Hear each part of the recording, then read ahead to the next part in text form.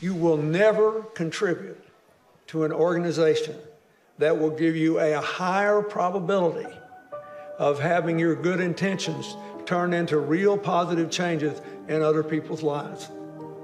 That will give you a better chance than what you've done here tonight. His single biggest speech payday came from the Swedish telecom company Ericsson. And it's a very, very unusual and troubling story.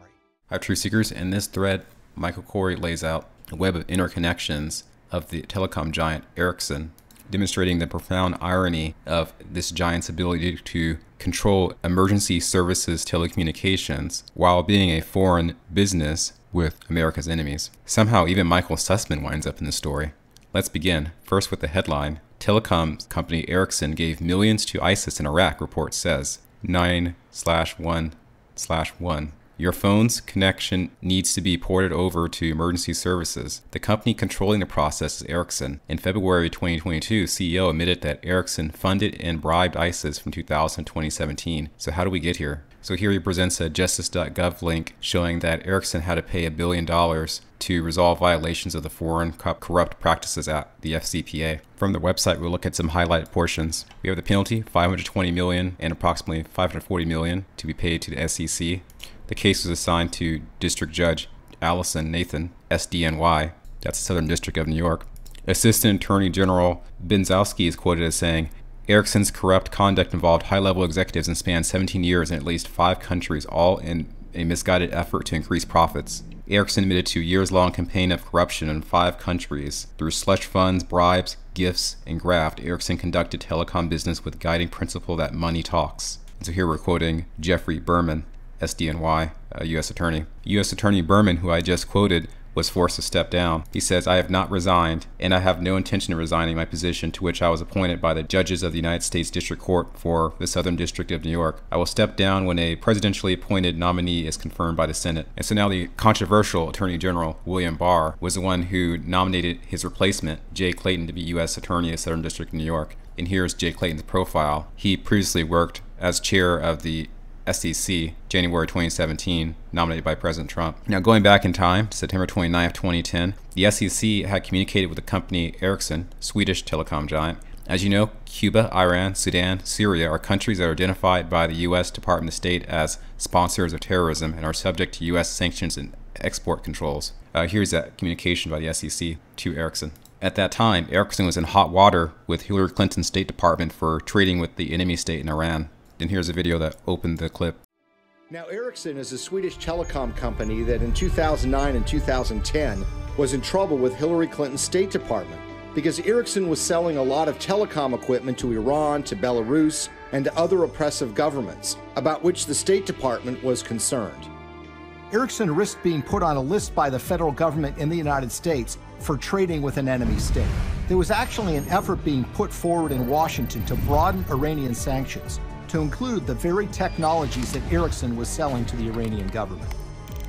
So it's against this background that Ericsson decided now might be a good time to hire Bill Clinton to give a speech.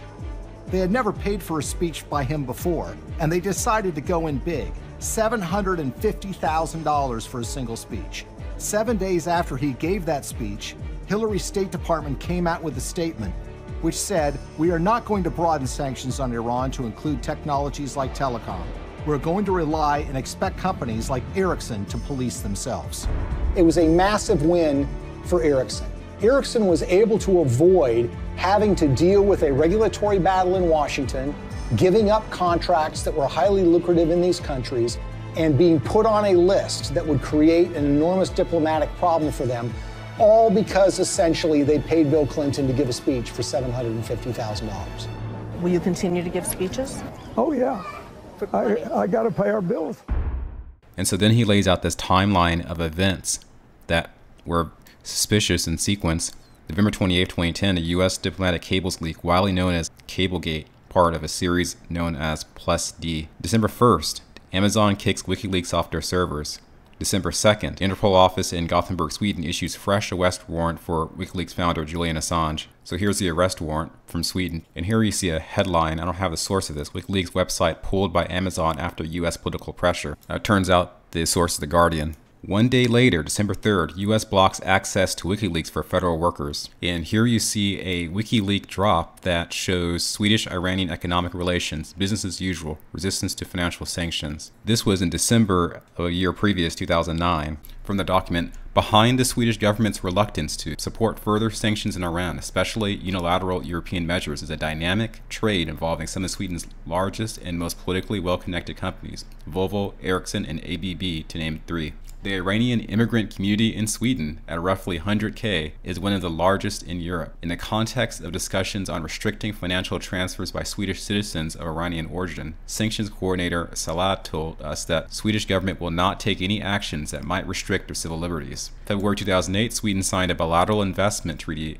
with Iran. The Swedish government is critical of Iran where human rights are concerned, but advocates maintaining a dialogue with Iran and encouraging trade with Iran. Sweden blocked an effort by other EU states to add 2 telecom firms in Syria with commercial links to Swedish firm Ericsson. I do not know why, but there's an article that discusses it. He quotes Joe Biden, "Julian Assange is a high-tech T-word." We go forward to October 21st, 2011. Barack Obama announces total withdrawal of U.S. troops from Iraq. ISIL fades into obscurity for several years after the surge of U.S. troops to Iraq in 2007. It began to re-emerge in 2011. Over the next few years, it took advantage of growing instability in Iraq and Syria to carry out attacks and bolster its ranks, with Ericsson's help, of course. And so you see this image with a flag of Ericsson and a vehicle. It appears to be Photoshop. In 2012, an executive order was issued blocking property and suspending entry into the United States of certain persons with respect to grave human rights abuses by governments of Iran and Syria. So seemingly that would implicate Ericsson, but it doesn't, as you'll soon see. So let's recap. Since 2008, Ericsson is known to be trading with an enemy state in Iran. The SEC knew. The State Department knew. U.S. authorities knew because Ericsson was cooperating in 2013. So we have this screenshot. Ericsson presided over corrupt conduct in Iraq even after it acknowledged in 2013 that it was cooperating with U.S. authorities investigating bribery allegations elsewhere. The U.S. probe, which does not mention Iraq, resulted in a $1 billion bribery settlement in 2019. You ask the source of this. We're at the International Consortium of Investigative Journalists, and this is the article title. You scroll down and you get to that portion. In 2013, FCC put the local number portability administrator contract up for bid. That's Neustar and Telcordia, which is also called Ericsson. It appears Telcordia was acquired in 2011. So the local number portability administrator contract is very important. Only Neustar and Ericsson were the bidders. Let that sink in. The government knew that what Ericsson was up to, and they chose to ignore it or defer action. And so here he quotes an article. One concern was that the FCC didn't include national security requirements in the initial bid process. The source of this quote is Mary Talk. FCC deal with foreign-owned company raises security and transparency concerns, from 2016. So that article came out years after the contract was offered. In a 2016 New York Times piece, it's quoted, "Evidence emerged several months ago that Telcordia had improperly used a small number of foreign nationals, including one Chinese citizen, to do computer coding for early work on the system after Telcordia was given preliminary approval for the job." And so here at this point, Michael draws in other connections. Representing Neustar and Rodney Joff before the FCC against Telcordia, in quotes, Telcordia was the indicted Perkins Coie attorney, Michael Sussman. So now think back to the Durham probe and how this person's implicated. And so a document is presented which shows that the attorney, Michael Sussman of Perkins Coie, is preparer on behalf of Neustar. And so here in the summary, you see Ericsson responds to concerns by Neustar. First, Ericsson now accepts that security concerns identified by Neustar are serious, and second, it concedes that the need to protect against compromise of the law enforcement platform. Third, it recognizes that reusing LNPA code around the world is risky. And fourth, it appears to accept that disruption of phone service as an emergency is also a legitimate security concern. Ericsson also concedes that each of these concerns must be mitigated by security measures. Also working on Neustar's behalf is Hogan Lovells, Inc. Michael notes that the Clinton email investigation started in Eastern District of New York, where Telcordia was then moved to SDNY. And then he asks, how corrupt is SDNY, the Southern District of New York? So here in this Hogan Lovells document, you see this highlighted material. Michael Sussman of Perkins Coie and Michael Farquhar of Hogan Lovells, collectively Neustar, so showing that Neustar Lovells association. Hogan Lovells deserves its own video. For now, it should be noted that Loretta Lynch was made partner while working with the Washington headquartered international law firm from March